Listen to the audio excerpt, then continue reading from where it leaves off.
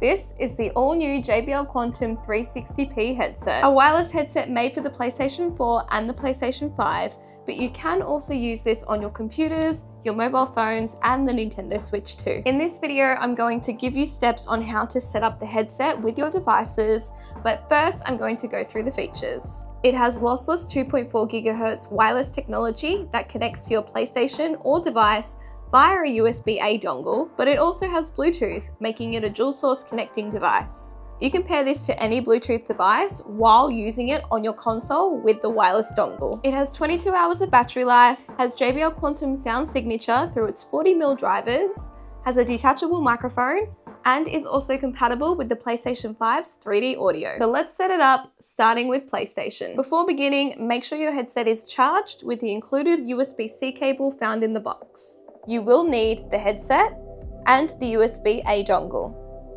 Step 1. Plug in the USB-A dongle into your PlayStation console. Then turn on your headset.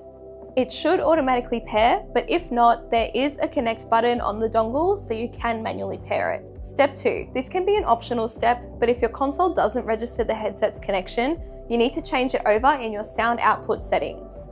That's all you need to do if you want to get it to work with your PlayStation, but if you do want to get it to work with your PC or your phone, here are some more steps. So to use this as a Bluetooth headset, step 1, turn on the headset and press the power button forward and hold it in place until you hear the pairing noise. Step 2, the JBL Quantum 360p should appear in your Bluetooth devices to pair list, but if not, perform another Bluetooth scan to get it to appear.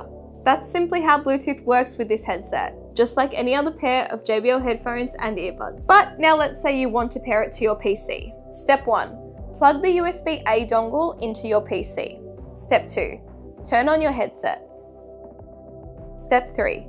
Download the JBL Quantum Engine software if you haven't already, and then open the app.